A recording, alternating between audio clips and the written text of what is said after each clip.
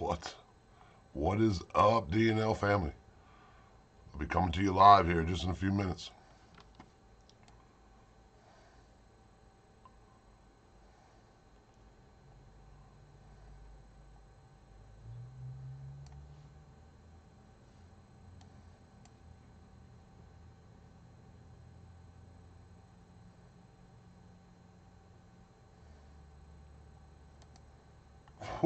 What's up, D&L family? How we doing today? It is the most crappiest day out there, isn't it? It is. It's damp, it's raining, it's dreary. It's just one of those days you just want to stay in the house, watch a good movie, have a good cup of coffee, mm, and enjoy just a relaxing day. It's terrible. We thought about going out this morning. We're going to go out, maybe possibly go up to the gun show, but decided not to go. I think it's going to be one of those lazy Sundays.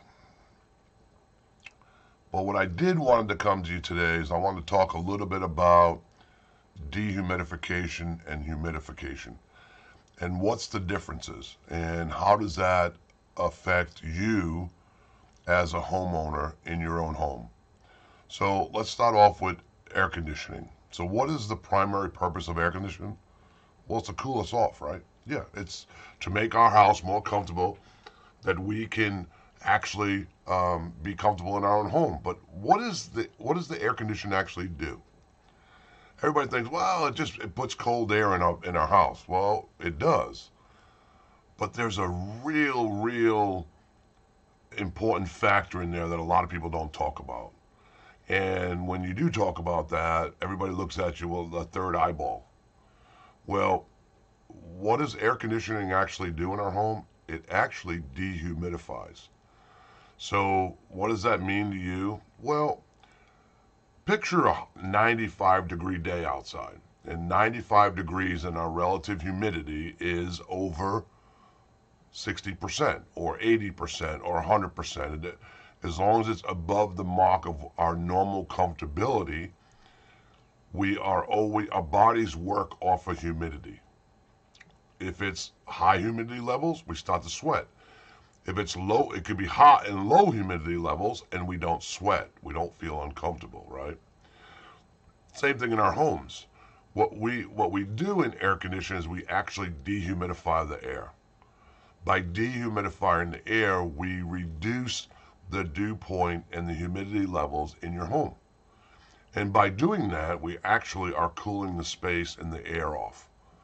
So in air conditioning, as we transfer the heat from indoors to outdoors, we're actually, before we can even do that, we have to take the humidity levels to a safe point in order to start cooling, right?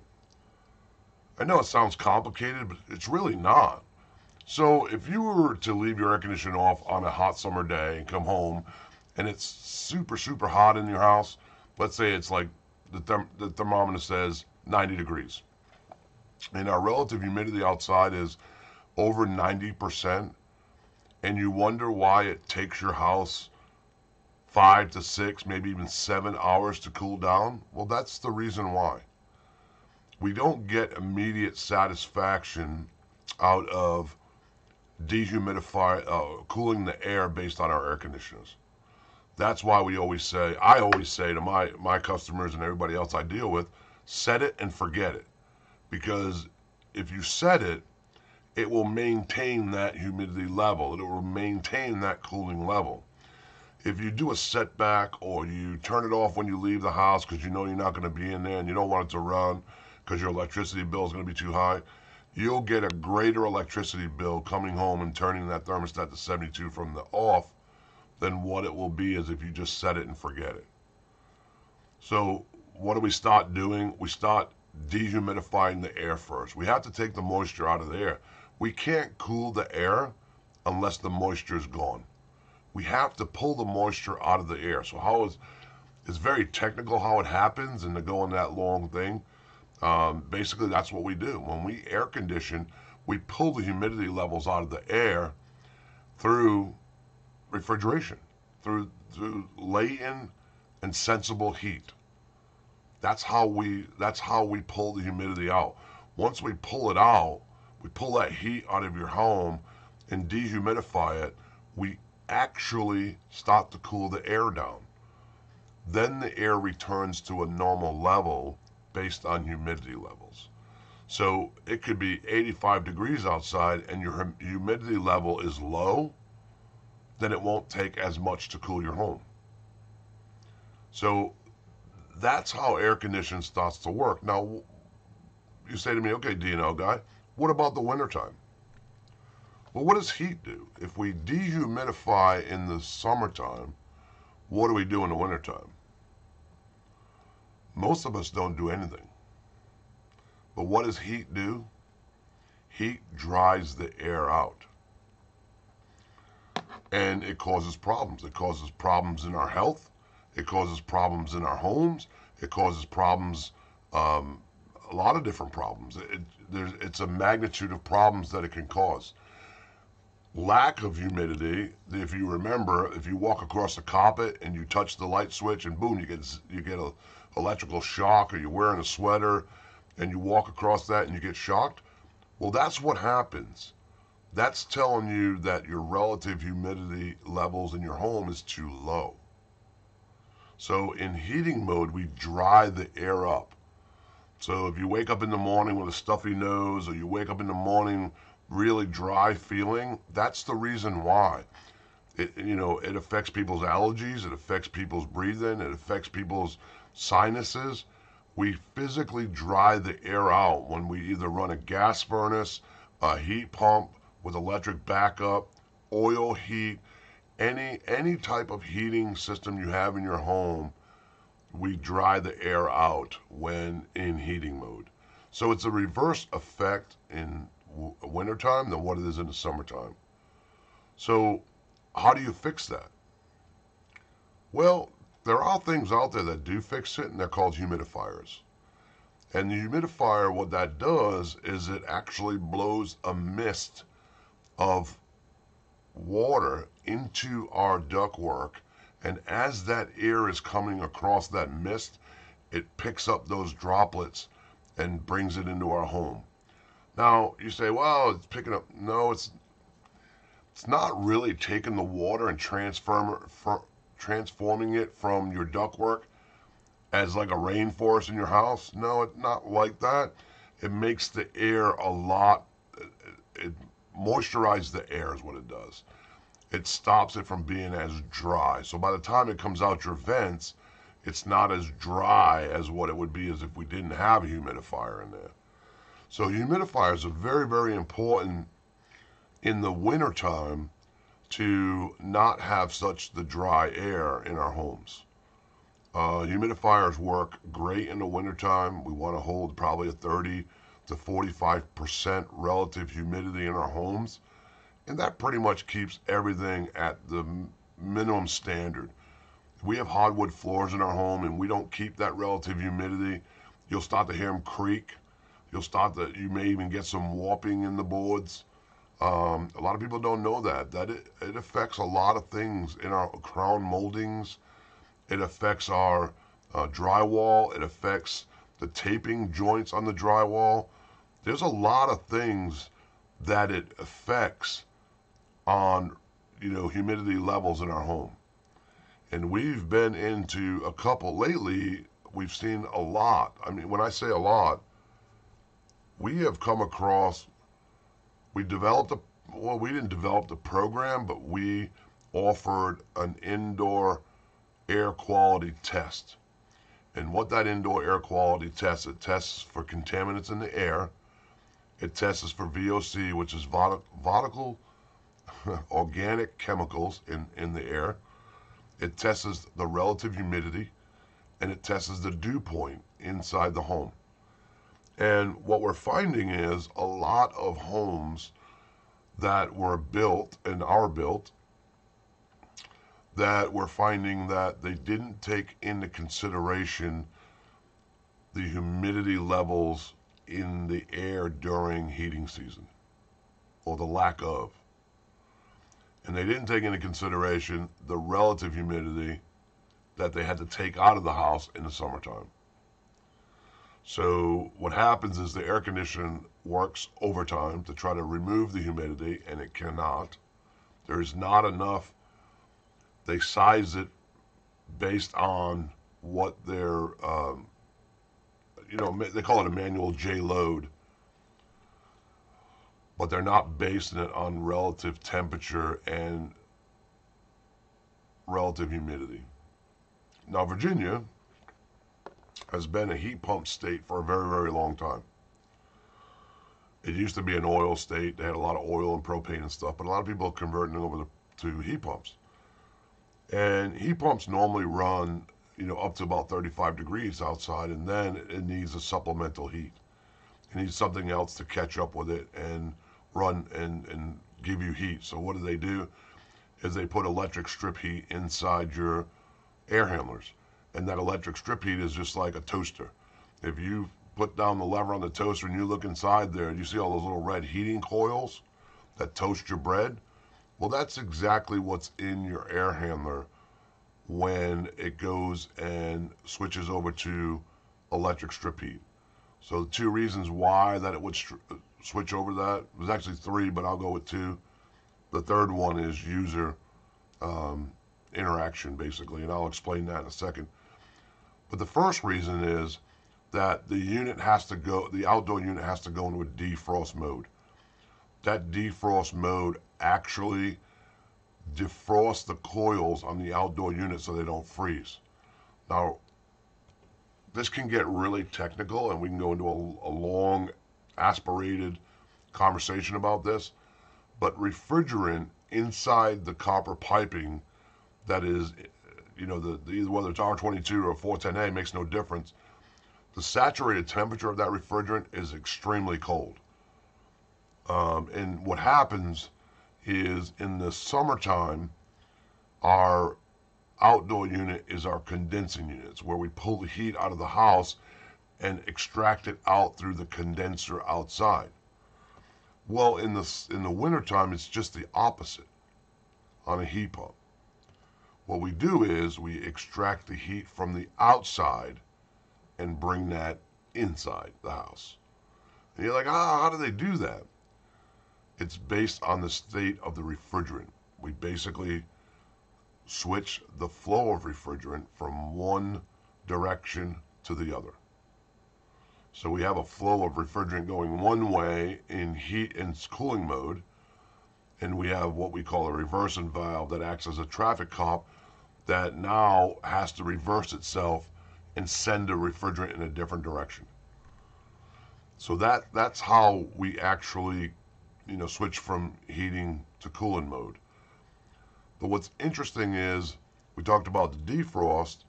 When the coil outside reaches a point of saturation where it's about to freeze, the unit has a sensor on there that basically tells it, hey, we need to go into defrost for X amount of time, and defrost is based on time and temperature.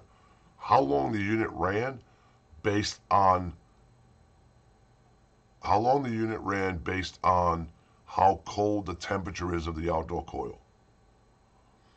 And that is determined through a defrost control board on the outdoor unit that will put it into defrost mode.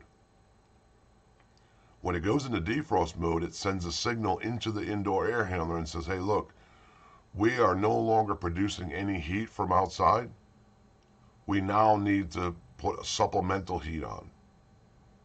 So then they turn the electric strip heat on, just like your toaster. And that extremely dries the air out.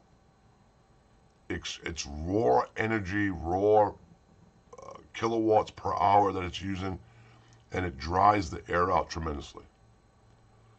So in the wintertime, if you suffer from basic allergies or stuffy nose, or you wake up and your nose is all dry and you get a bloody nose, or you're getting that electrical shock going across your carpeting, and when you touch something electrical, that's the reason why. It's we dry the air out so much that we rely on what they call humidifiers in the wintertime. And these humidifiers are installed right in your ductwork. It does require a water source, so it has to be close to a water pipe to where it can be hooked up to. and it modulates the amount of humidity it puts back into the air. And again, we go back to that 35 to 45% windows where we want to be. I like to see them around 38, 39, in the middle of those two. You can be 35 to 45 and pick the middle. I'd like to see them somewhere around 38%. I think that runs a really good humidity level in a home. Not too much, but not enough. But humidifiers are a really big key when it comes to wintertime. So if you don't have one in your home, you might want to think about if you have these common issues that arise from, the humidity, the lack of humidity in your home. You hear your hardwood floors cracking when you walk on them, or they creak, or they, because what happens with wood, it swells and it contracts. It swells and it contracts. So you start to hear the cracking of the wood or the creaking of the wood, the squeaking noise when you walk on it. That's a couple reasons could be, well, one of the reasons could be very well that the humidity levels in your home have dropped down below a specific point. And if you remember, if you had the hardwood floors installed, you remember the contractor, whoever did it, basically told you that we had to put this hardwood floor into your home and let it acclimate to the temperature. Well, why do they do that? Because again, the hardwood expands and contracts, expands and contracts. It gets to a point where the indoor temperature, it no longer has to expand and contract based on that. It acclimates itself to the indoor temperature of your home. Now remember that. That was the temperature when they were installed. Do you always keep that temperature year round? Most of us don't. And this is why it's important to understand that this is why a lot of hardwood floors and stairs and that not, get ruined, is because we don't maintain that right humidity level in the home. So that's why it's important that in the wintertime that your HVAC system has a humidifier on it, because you can maintain that not only for your health purposes, but you also can maintain that for your home's purposes. We've seen a tremendous, and when I say this, I get a lot of calls from customers. I have a very, very high humidity in my home. And there's a lot of reasons for that, but you have to be specific and nail down to why. Why is that humidity level? Is it lack of insulation? Is it lack of airflow? What is infiltrating from the outside? There's no easy answer to this. It takes some, we had a customer that called us and said, look, my ductwork is sweating. We just had the house renovated 2 years ago, and the contractor that did it guaranteed. Well, what happened was the contractor that did it prior used uninsulated ductwork. And you cannot use uninsulated ductwork in an unconditioned space. You just can't. Remember, unconditioned means it's not heated, it's not cooled, it's flat stagnant to the temperature in there. So it's between your floors, it's one temperature. If it's in an attic, it's another temperature. If it's in the basement, it's another temperature. You cannot use uninsulated ductwork in a home or a space that is unconditioned. So my fair warning to that when I say that is to people that have unfinished basements. Listen carefully when I say this. People that have unfinished basements, and you bought the house and now you want to finish the basement, unless you encapsulate that ductwork and insulate it, you are going to have problems.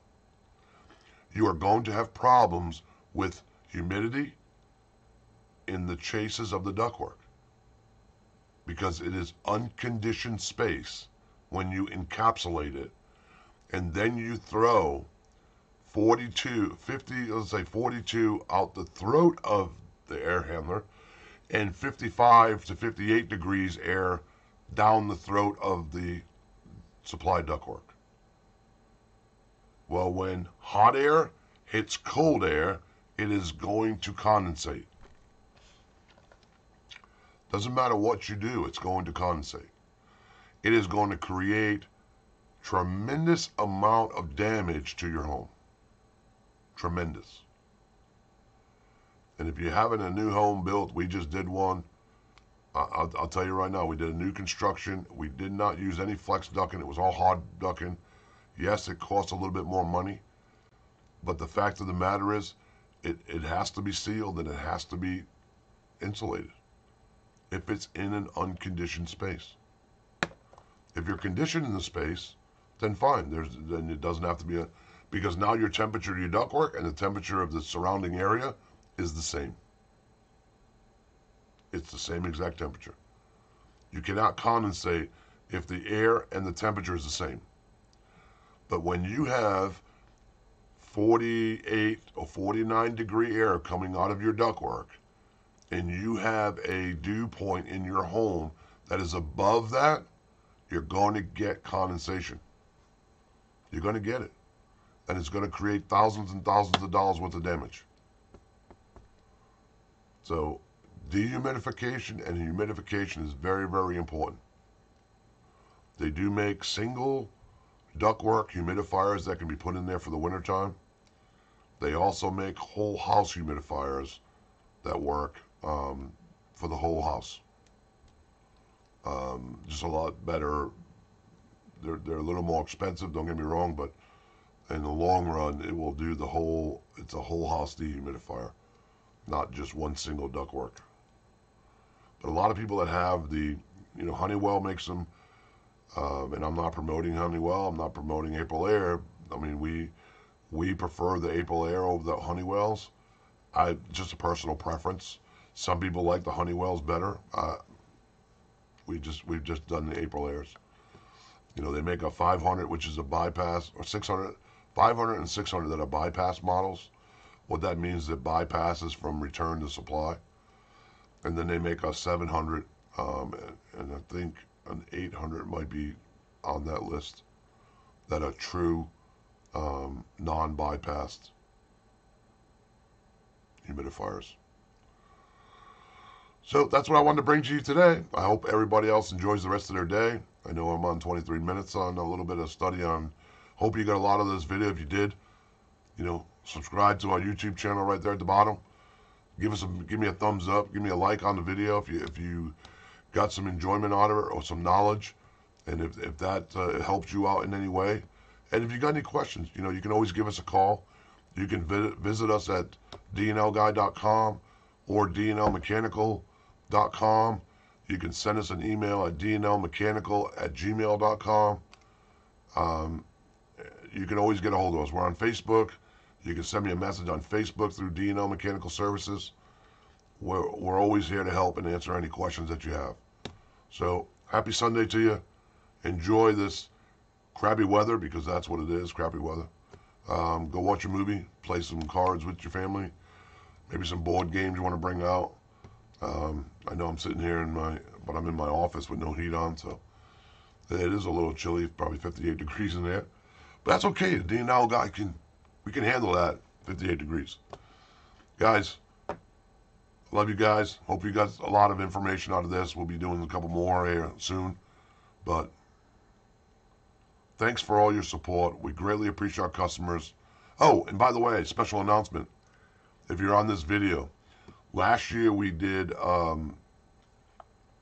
couple things around Thanksgiving, and we had a huge success on it. So what we're going to do starting November 1st is every week we're going to give away a free turkey. It's the Gobble Till You Wobble. It's coming back. Yeah. Gobble Till You Wobble is coming back. So if you're on this video or you see this video, stay tuned, because I'm going to release shortly Gobble Till You Wobble. We had huge success last year. We gave away 3 turkeys because Thanksgiving fell in that week, but we gave away 3 turkeys for 3 weeks, to families that participated in it. We're going to do the same thing this year. So gobble till you wobble. You'll see the link on our web. I'm going to post it on our website. You go there, register. We're going to pick a name every week. We're going to have some fun with this. We'll pick a name every week, and that family wins the gobble till you wobble turkey. All right? We love you guys. We will see you soon. Enjoy your Sunday with your family. This is the D&L guy, and I'm out.